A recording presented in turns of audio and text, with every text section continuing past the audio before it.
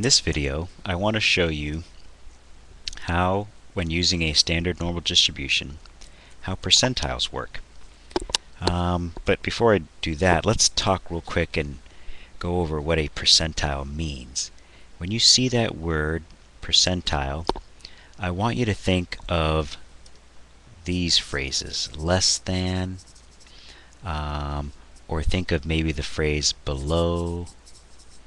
You know, if you are told that you scored maybe on a standardized test like the SAT or the ACT, or your IQ score, whatever it might be, that you are in the, let's say, 96th percentile, right? Let's say that you are in the 96th percentile.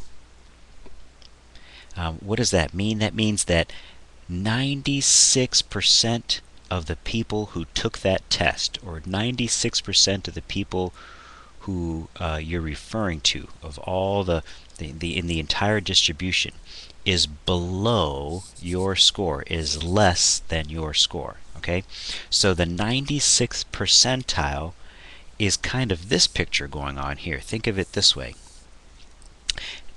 You are referring to a Z number, a Z score, where 96% is below yours. You also know that 96% is 0.96, right? Same thing. So let's say that 0 is sitting in the middle.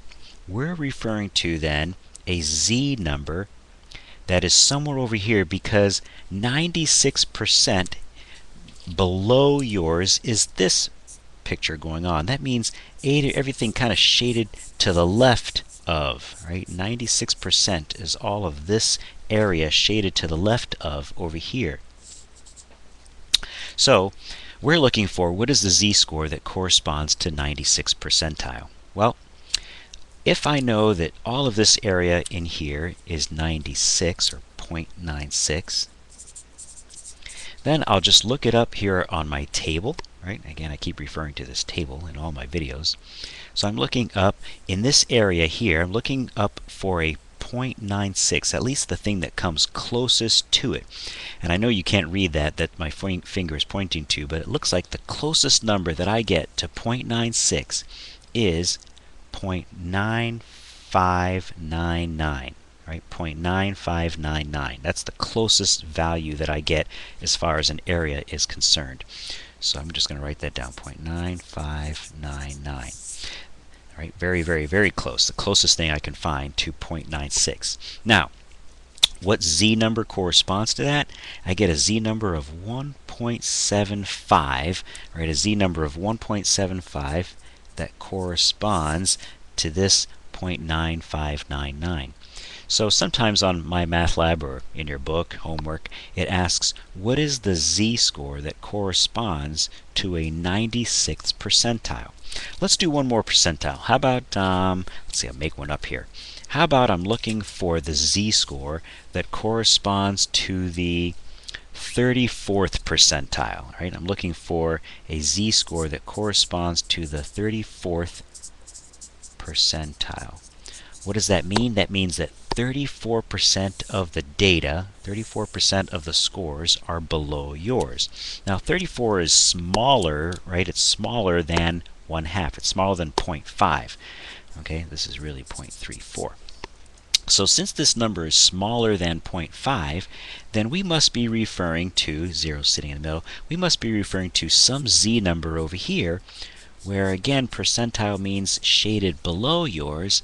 That is a negative Z number, right? The negative Z number because it's to the left of 0. So this area over here is 0.34.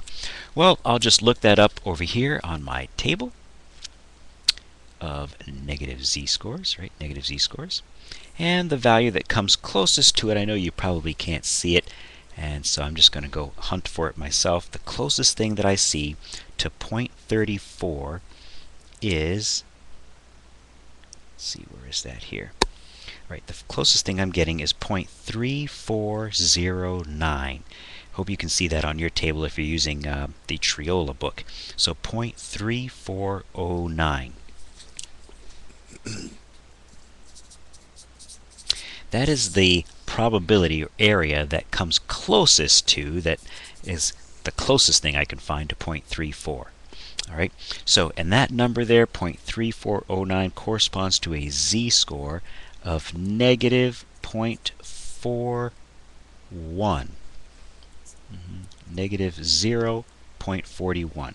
So in this case here, this z-score that corresponds to, or the closest thing to the 34th percentile, is negative 0.41. That's what I would enter in on my math lab or my homework assignment or whatever it might be. So I hope the percentile makes a little bit more sense to you now.